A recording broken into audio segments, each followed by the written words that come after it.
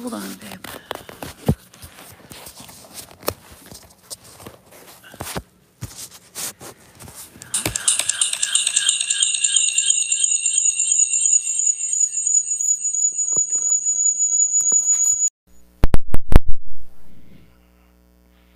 All right. Is the sound bars okay on that? Okay.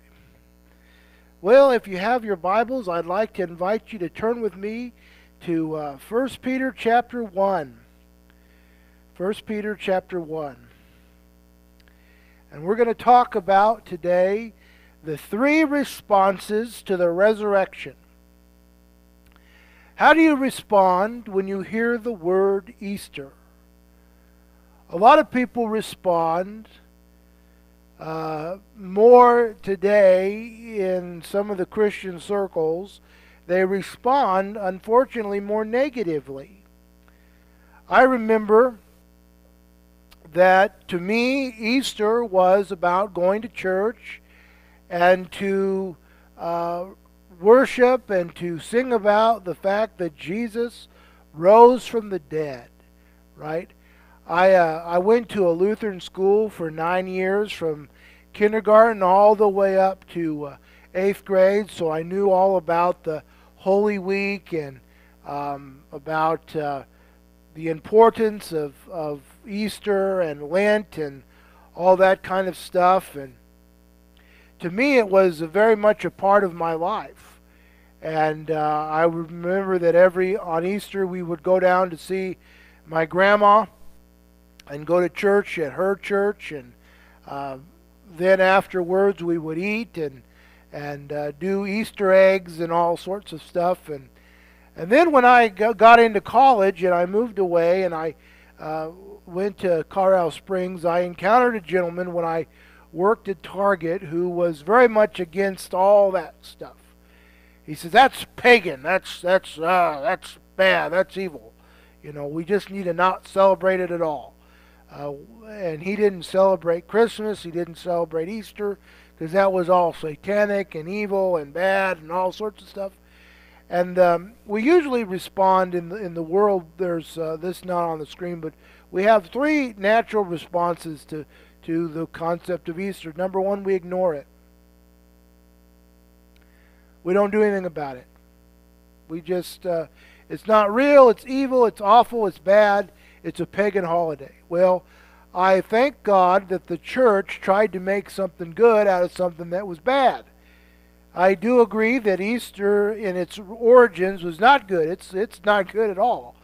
But the church wanted to make something good out of something that was bad. And so they decided that instead of worshiping for God of fertility, we were going to worship the living and true God who raised from the dead. I give them kudos for that, right? But we can choose to ignore it. Another one that we can do is we can choose to not believe it, unbelief. And say, well, Jesus didn't really raise from the dead. In fact, if you remember in the book of Matthew that they didn't even believe that Jesus raised from the dead. They were spreading a rumor, right, that Jesus' disciples got in the middle of the night and stole his body. Right? They stole his body. And they spread that rumor all throughout the area. So unbelief. He didn't really raise from the dead. Or some people say, well, it's not real. He didn't really raise from the dead. He only raised spiritually in your heart. Really? That's about as bad as saying he didn't raise at all.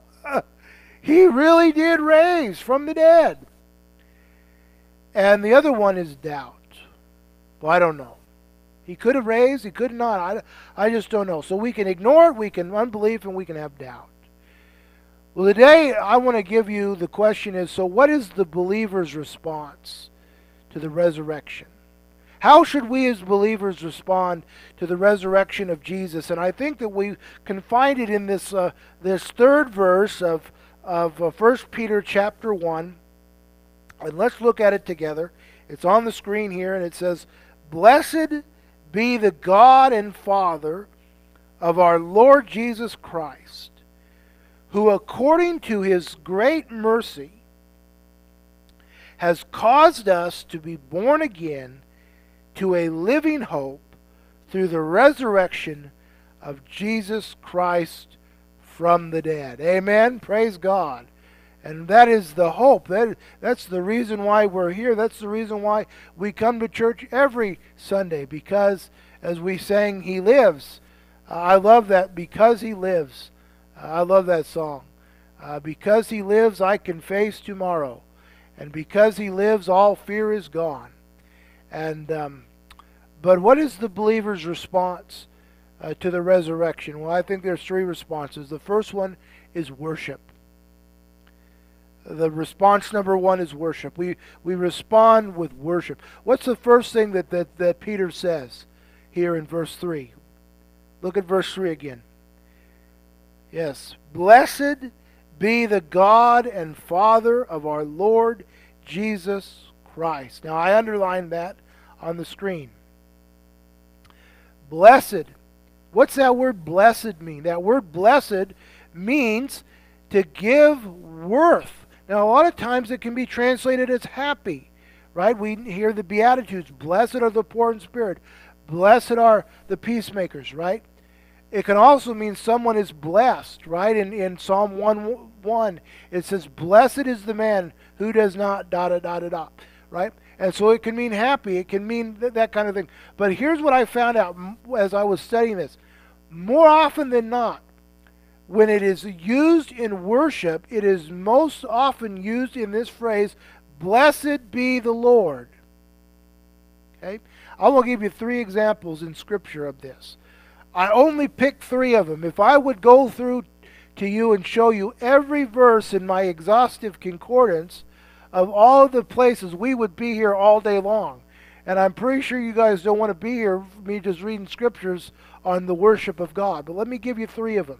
Okay, the first one is David. David worshipped. Look at Psalm 72 for a moment.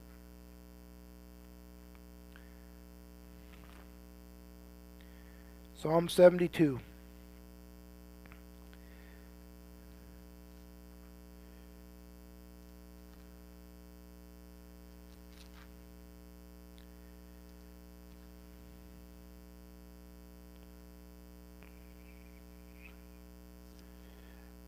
This is what he says. Now watch this. I love this.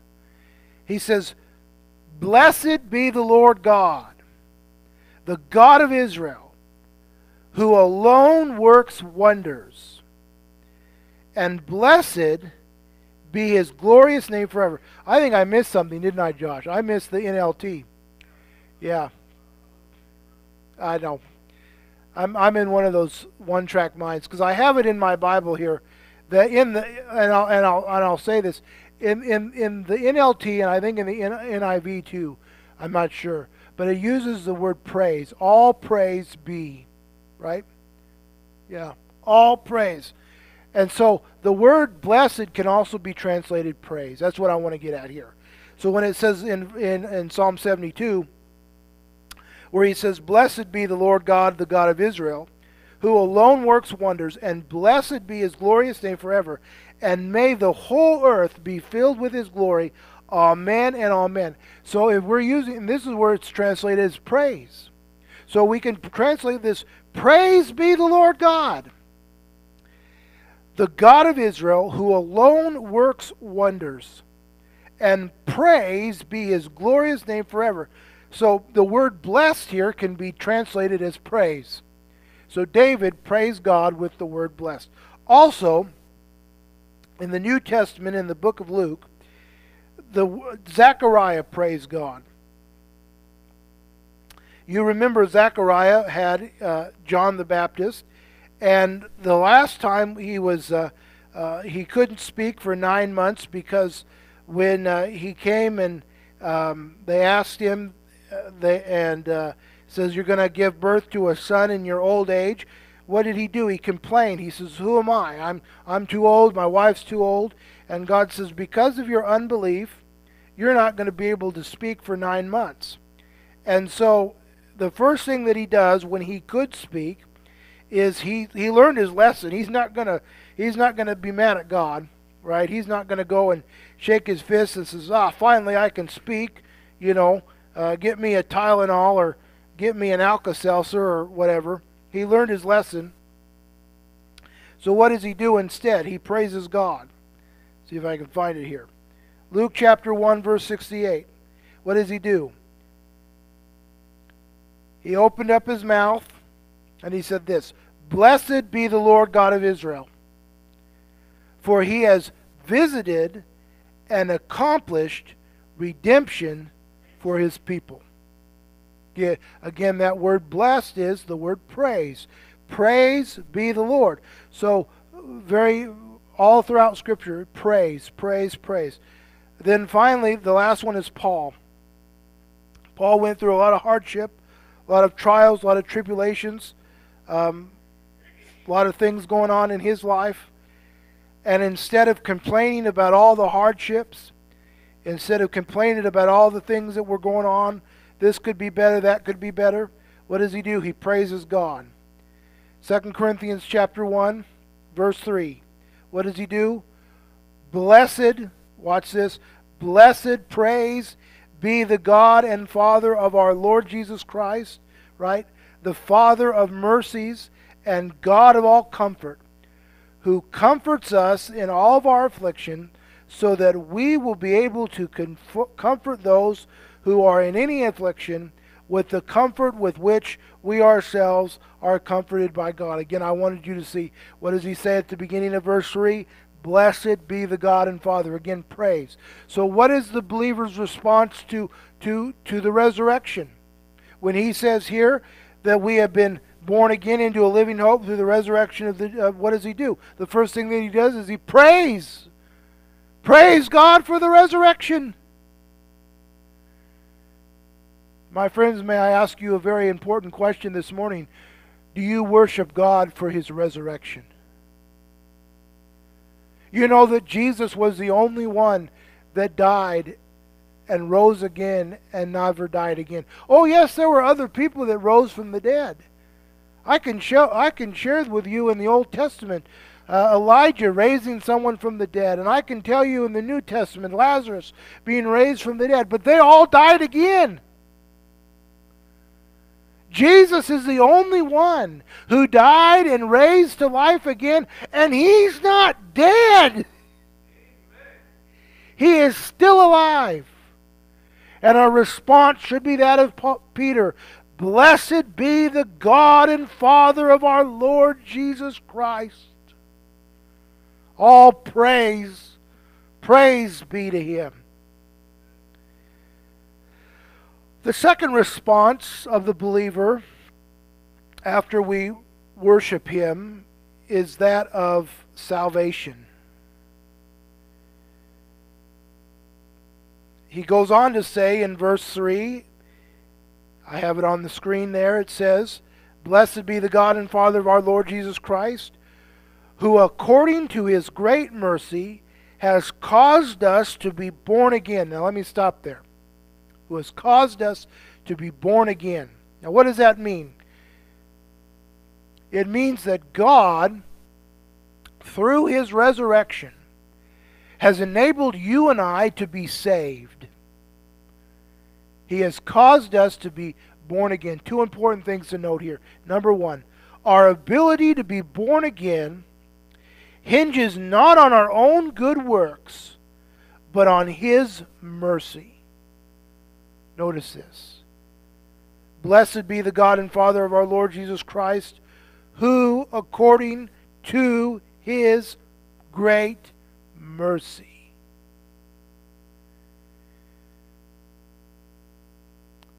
There is nothing that you and I can ever do to earn our own salvation. You know, I've had a lot of people come up to me over the years, and they say, well, Pastor, I've been a good person. I said, really? You've been a good person? You've never broken any of the commandments? Well, you know, I've never broken I've never killed anybody. Oh, really? Really? Have you ever told a lie? Just a little one, right? We've all told lies. Well, what does that make us? That makes us a liar. How about stolen anything? Have you ever stolen anything? Even as little bit as a pen or a paper clip from your work? Well, sure. Well, according to the Bible, what does that make you? A thief. Boy, we're 0 for 2. This is the one that always got me, where Jesus says, if you look after a woman to lust after her, you've committed adultery with her in your heart. I mean, if you've done that, I've done that. 0 for 3. Now, according to God's law, we are a thief, we are a liar, and we are adulterers. Do you think that we could get into God's heaven under those convictions? I don't think so. Then how do we get into God's heaven? We get into God's heaven because of what Christ did for us on the cross. He paid the penalty of sin and death so that we don't have to. Turn with me, if you will, to the book of Titus chapter 3 for a moment. This is so important that we see this. Because there are so many people today that think that they can do it themselves, that they don't need Jesus. They don't need to be saved. They don't need Jesus to save them. They don't need to trust in anything because they're good people. They don't, they don't, kill anybody, and they're nice most of the time. But here's the reality of it. It doesn't matter about that. But in Titus chapter 3, verse 4, it says, "But when the kindness of God our Savior and His love for mankind appeared, He saved us." Now watch this. "Not on the basis of deeds which we have done." Notice that. We are not saved on the basis of deeds which we have done in righteousness. In fact, it says in the book of Isaiah that all of our righteousness is as tampons. May I be unclean for a moment? He says filthy rags. And actually, as it means sanitary napkins, if you want to be quite honest. He says that's what our righteousness is. That's what our best stuff that we can offer to God is, filthy rags. He saved us not on the basis of deeds which we have done in righteousness. What? But according to His mercy, by the washing of regeneration and the renewing by the Holy Spirit, whom He poured out upon us richly through Jesus Christ, our Savior, so that being justified by His grace, we would be made heirs according to the hope of eternal life. What I wanted you to see there is that we are not saved based on the basis of deeds which we have done in righteousness. Meaning that I don't get into heaven because I'm a preacher and I preach a sermon every Sunday morning. I don't get into heaven that way. I get into heaven because I trust Christ as my Savior. And I believe that He is the only one who can save me from my sins. The second thing about being born again, right? It is according to His mercy, back in 1 Peter. He says, according to His great mercy. The second thing is that our ability to be born again hinges on the resurrection. He has caused us to be born again into a living hope through the resurrection of Jesus Christ from the dead. Now, I'm not on the third point yet, but this is important. He has caused us to be born again through the resurrection of Jesus Christ from the dead. The fact that we are born again is all based on that fact.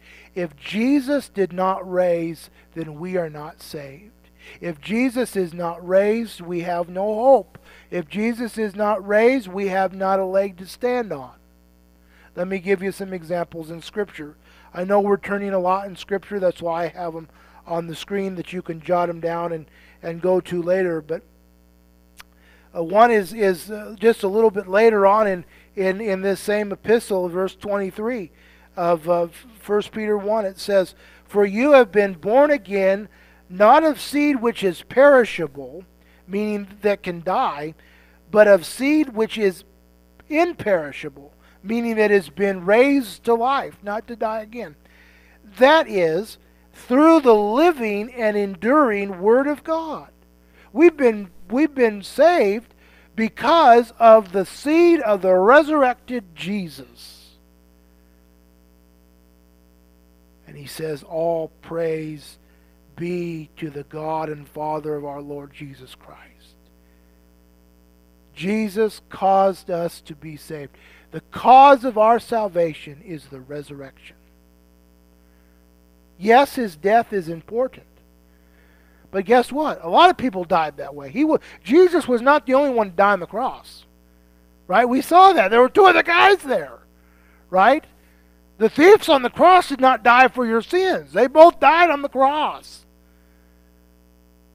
The only difference is that Jesus, he died on the cross. That's part of it. But what makes him different from everybody else is that he rose again. Because if he would just die on the cross, he would be no better than anybody else. Peter died on the cross. But we don't look to Peter for salvation, thank heavens.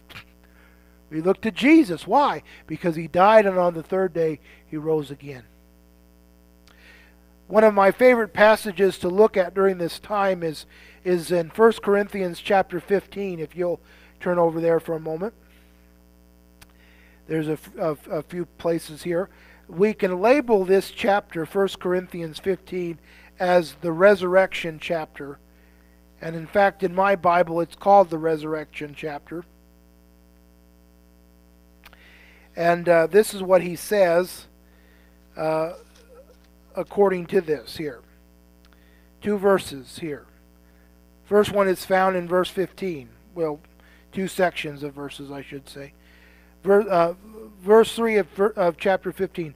"For I delivered to you as first importance what I also received, that Christ died for our sins," right, "according to the Scriptures, and that he was buried," now watch this, "and that he was raised on the third day according to the Scriptures." Now what Paul does is he emphasizes on this, because there was this false teaching that was going around that was saying that Jesus didn't really raise from the dead, that he raised spiritually, that he did it in his body and in his heart, that he's still living in his heart. And Jesus says, no, he died, he was buried, and he literally rose again the third day. This isn't spiritual, this is literal. Now look at verse 20. "But now Christ has been raised literally from the dead, the first fruits of those who are asleep." Now what that means is he says he's the first of many people. The first fruits, now the first fruits is the first crop, the first person to die. Those who are asleep, who are dead. "For since by man came death," and that's that Adam, because when Adam and Eve sinned and rebelled against God, they brought death into the world. "For since by a man, Adam, came death, by a man, Jesus, also came the resurrection from the dead." Not a spiritual one, not Jesus raised in your heart, but a literal, physical resurrection from the dead to destroy the power that death had over us. Up until that point, we feared death. In fact, in the Old Testament, they had no understanding of death because they feared it. You and I don't have to fear death this morning. Why? Because Jesus raised from the dead and he conquered death. Right? And he's the first fruits of all who are asleep. "For as in Adam all die, so also in Christ all will be made alive." So He has caused us to be born again. So we worship. We respond with giving our lives to salvation because of what He's done for us. And the third one is we have hope. The third response is hope. What is hope? Hope is positive expectation. Hope in the fact that Jesus will come again. You know, you look at the news and you look at the current events that are on, and I don't know about you, but if I didn't have belief that Jesus was coming back, I would be really depressed. What's the point of living? What's the point of doing existence if the world is going to heck in a handbasket?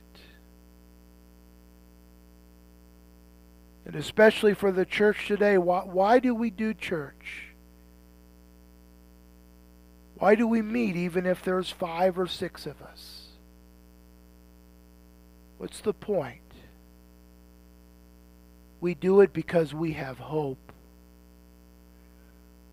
We have hope in what Christ will do in the future. What will He do? He will come back again. And to that, we have hope. Verse 3 again, it says, "Blessed be the God and Father of our Lord Jesus Christ, who according to His great mercy has caused us to be born again to a living hope." A living hope through the resurrection of Jesus Christ from the dead.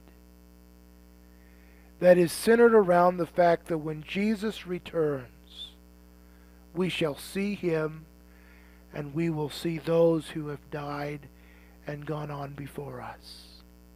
Let me give you a few scriptures in reference to this. The first one is one of my favorite passages in John. My wife and I, we've been studying the Gospel of John in our daily Bible reading. And one of my favorite areas is John 14, and I don't feel worthy to speak on this chapter. It's more high than me, but I love this verse of the fact of having hope, and we oftentimes look at it in reference to the fact that, you know, Jesus will come again, or we look at it towards He is the way and the truth and the life, but I always go to it when I look at the fact that we can have hope in uncertain times. The very first words out of Jesus' mouth is that of comfort. He says in verse 1, "Do not let your hearts be troubled." This, my friends, this world can get awful troubling. If we're allowed to go down all the rabbit holes in life and all the news footages, and especially even being overwhelmed by all of our personal problems and all of our personal things that are going on in our lives, we can fill our lives with anxiety and worry and fret and all sorts of things. And the first thing that Jesus tells His disciples, because they're about ready to endure the cross, and they're about ready to endure Jesus going through some really difficult things. And the first thing that Jesus says is, "Do not let your heart be troubled, but instead, being troubled, you believe in God." Now, the old edition of the NIV in the 84 and 78 uses the word trust. Trust in God. Trust also in me. I like that translation better, because the word believe here is in assistance of trust. And then he talks about that he's going somewhere. He says in verse 2 that in my Father's house are many mansions, or many dwelling places. And if it were not so, I would have told you, for I go to prepare a place for you. Now here's the hope, verse 3. If I go and prepare a place for you, I will come again and receive you to myself, that where I am, there you may be also. That's the living hope that Peter was looking to. All of the apostles, if you ever noticed, always lived with a sense of urgency that Jesus could come back at any moment. Why? Because they had a living hope. They took Jesus at his words when he says that if I go and prepare a place for you, I will come again. And they were waiting for that day. And I know that it's been 2,020 years since Jesus had said that, but he's still coming. And we can still have hope today. The second one is found in 1 Thessalonians chapter 4. People were being afraid that the resurrection had already taken place and they'd missed out. That Jesus had returned and they'd missed it. And Paul was trying to comfort them during this difficult time.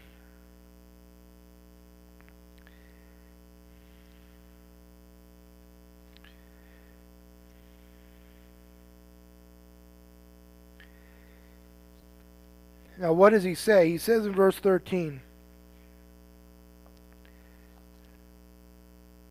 he says, "But we do not want you to be uninformed, brethren, about those who are asleep, so that you will not grieve as do the rest." Now watch this. "Who have no" what? Hope. We have hope, right? The rest of the world doesn't have hope. We have hope. For if we believe that Jesus died and rose again, there's that key, even so God will bring with him those who have fallen asleep in Jesus. For this we say to you by the word of the Lord, that we who are alive and remain until the coming of the Lord will not precede those who have fallen asleep. For the Lord himself will descend from heaven with a shout, with the voice of the archangel, and with the trumpet of God, and the dead in Christ will rise first. Then we who are alive and remain will be caught up together with them in the clouds to meet the Lord in the air. And so we shall always be with the Lord. Now look at verse 18. Therefore, comfort one another with these words. You know that the coming of Jesus and the idea of his second return is not meant to scare the believers. It's meant to give us comfort and hope. Why? Because we have hope. Jesus says it. Blessed be the God and Father of our Lord Jesus Christ, who according to his great mercy has caused us to be born again to a living hope through the resurrection of Jesus Christ from the dead. My friend, let me ask you this morning. How are you responding to the Easter message? How do you respond to the fact that Jesus has risen from the grave? Are you worshiping this morning? I should say, are you worshiping every day? I liked that question that the Sunday school book posed in our Sunday school time. How are you going to celebrate Easter tomorrow? Right? Because it's not just today, it's every day. How do we worship God? How do we celebrate Easter tomorrow? We worship him. How do we worship God today? We worship him. We make sure that we're saved. If you don't know Jesus as your personal Savior, today is the day of salvation. If you do not know Jesus as your personal Savior and you can hear my voice, make sure that you know Jesus as your Savior. All you got to do is trust him and believe that he can save you from your sins. It's all because of the resurrection that that's possible. And then finally, do you have hope? Hope that you'll see your loved ones again. Hope that you'll see Jesus again. The resurrection makes it possible. We can have a living hope through the resurrection of Jesus from the dead. My friends, how are you responding to the message of resurrection? I don't know about you, but I worship. I thank God that He has caused me to be born again by His mercy. Not because of good things I've done, because I have my moments. I think we all do. And I'm thankful that I have something to look forward to, even in the midst of the dark days that we're in. We have hope through the resurrection of Jesus Christ from the dead. Let's pray together. Father, we thank you for your resurrection. Help us to have a proper response to your resurrection. Help us with the Apostle Peter to praise you for your resurrection. Father, if there's anyone here that is listening to my voice that does not know you as their personal Savior, I pray that they would trust you this morning. That they would turn to you for salvation, and you will hear their cry. Because through the resurrection you have made it possible for them to be born again according to your mercy. And Father, I pray that for those that feel that there's no hope, would you give us hope? Your resurrection makes it possible that you will come again and you will receive us to yourself, that where we are, you will be also. Father, we know that the rest of the world has no hope, but we do. And I pray, Father, that we would respond as the Apostle Peter did to the glorious resurrection of our Lord and Savior, Jesus Christ. We pray these things, Father, in Jesus' name. Amen.